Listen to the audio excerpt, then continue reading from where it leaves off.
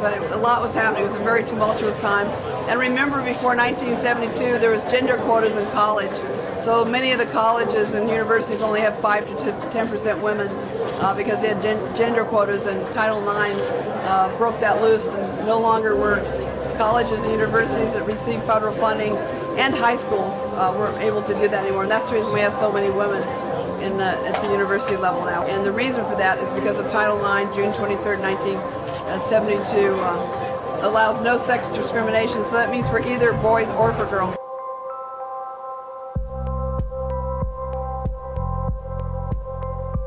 I mean, you always like to see a girl topple, you know, a top men's player in any sport there is. I mean, even when I go and play with my friends, and if it's a guy friend, I try and beat him as bad as I can. So it's a great achievement, and it's great for women's sports. Everything that she's ever done for women's sports is amazing, and we can't thank her enough for it.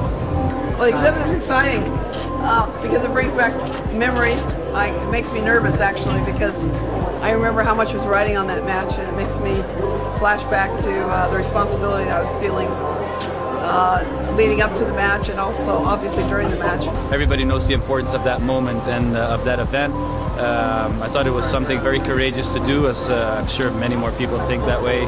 Now that I've gotten to know Billie Jean a little bit, she's definitely the person to go ahead and do something like that. I think at the time, maybe people didn't realize how big of an impact it would have made, but I think that it turned out to be a big stepping stone for gender equality, to encourage women to empower themselves and to rise up and to fight for themselves.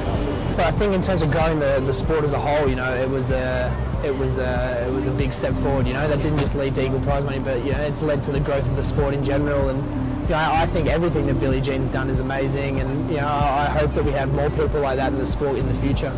The meaning of that match was so symbolic of equality and trying to change the hearts and minds of people to match Title IX. So it brings back so many memories. It was happening very fast. They had no security, so George Foreman, the great boxer, ended up being one of my bodyguards. He was sitting next to Jim Brown, the great Hall of Famer football player, and he ran up and helped protect me. I think they thought at a tennis match everybody was so polite and docile that nothing would happen. This really wasn't like a regular tennis match. Well, I think the biggest thing is that it brought so much to gender equality.